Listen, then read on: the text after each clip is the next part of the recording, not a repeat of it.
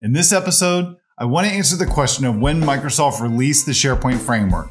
But I don't just want to tackle the question of when it was initially released. Let's look at some of the major milestones in the history of the SharePoint Framework.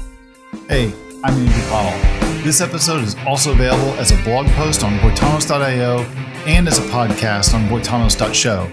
Check out the description below the video for links to these other resources. If this is your first time here, be sure to hit that big red subscribe button.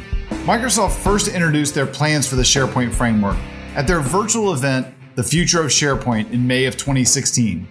All we really learned was the motivation and some high-level marketing with a pre-recorded demo creating a solution. It wasn't until a few weeks later, when the first developer preview was released to developers, that we could start playing with something.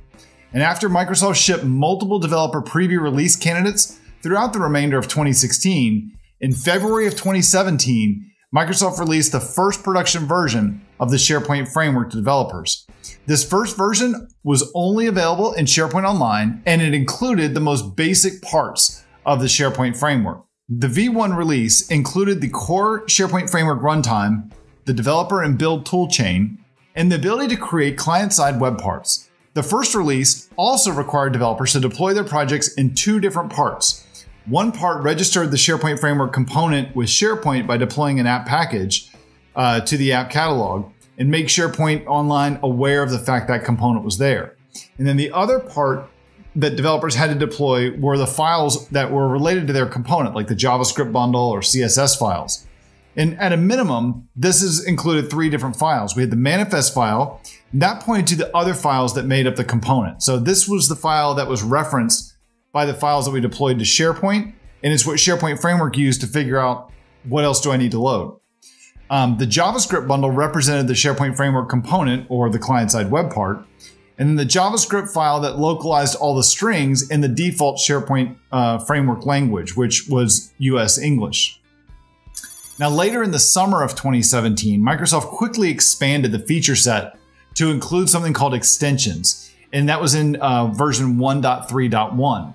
SharePoint Framework extensions were introduced to enable common SharePoint user experience customizations that previously were only available in classic sites, but now would be available in modern sites. And you can learn more about the different extensions from one of the other episodes in this series of what is the SharePoint Framework and what can you build. There were two major milestones late in 2017 related to the SharePoint Framework. The first of which didn't really involve an update to the SharePoint Framework, rather it was an update to SharePoint Server 2016, because Microsoft added support for the SharePoint Framework to SharePoint Server 2016. And this happened with the install and the deployment of Feature Pack 2 for SharePoint Server 2016. Now, there's different versions of the SharePoint Framework for both SharePoint Online and SharePoint Server 2016. It's worth noting that the version that we have in SharePoint Online and what's in SharePoint Server 2016, they're not the same, nor will they ever be. And it's because of a couple different reasons. First of all, the on-premise installations of SharePoint Server, they always trail behind SharePoint Online due to the time it takes to test, package, and validate, and even distribute the on-premises versions of SharePoint compared to SharePoint Online. The second reason is that some of the components in the SharePoint Framework will only work in a modern experience. And this is the case with SharePoint Framework extensions.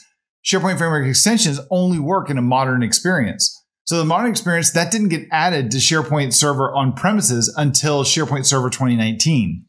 If you want to learn more about like the different options for SharePoint Server and on premises related to the SharePoint Framework, check out a couple different videos that I've done on the definitive guides for working with SharePoint Framework on SharePoint on-premises. Now, the other significant milestone late in 2017, that involved a simplified deployment for SharePoint Framework solutions in SharePoint Online. Prior to 1.4, the SharePoint Framework version 1.4, as I said a minute ago, developers had to deploy two different sets of resources for new and updated solutions. One set went to SharePoint to register the new component. The other set went somewhere else, an external hosting location, to serve up the components and the manifest and the bundles. But with the 1.4 release, Microsoft introduced a new property called includeClientSideAssets. That was added to the SPFx solution manifest. And when this property was set to true, the SharePoint Framework build toolchain would be able to include component manifests and the bundles resulting in the SharePoint package file. Then, upon deployment, these files are extracted from the package and deployed to the tenant's Office 365 CDN configuration. This improvement reduced the deployment steps from 2 down to 1, and that developers no longer had to deploy stuff to some other location. Really simplified things. Now, in 2018, the SPFx 1.4.1 release introduced the ability to call Azure AD secured APIs from SharePoint Framework solutions. Now, this was introduced as kind of like a preview mode. This also included support for calling Microsoft Graph Solutions. Again, this was released in preview, not in production or not in like a supported way just yet. That came a little bit later.